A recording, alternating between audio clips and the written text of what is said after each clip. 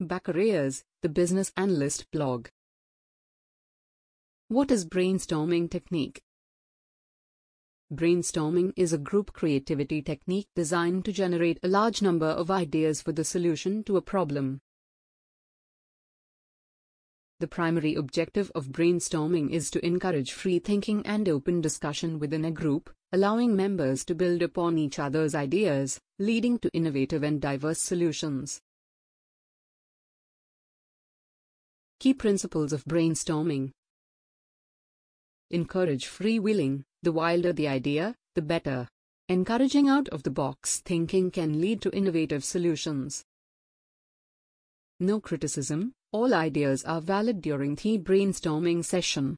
There should be no criticism, judgment, or evaluation. This ensures that participants don't hold back and share freely.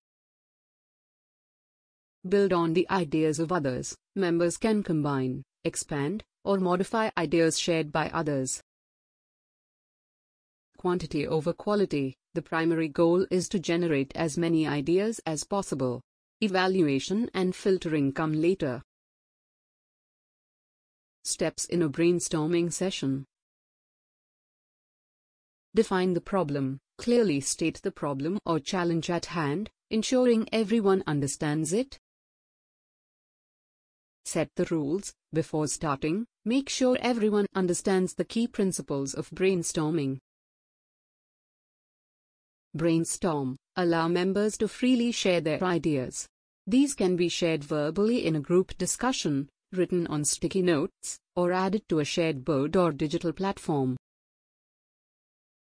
Write down all ideas. Document every idea, no matter how unconventional it seems.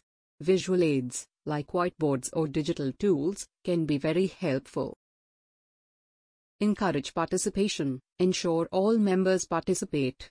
Sometimes, quiet members might need a nudge or the format might need to be adapted, for example, writing ideas down silently before sharing. Review and clarify. After the brainstorming session, review the ideas.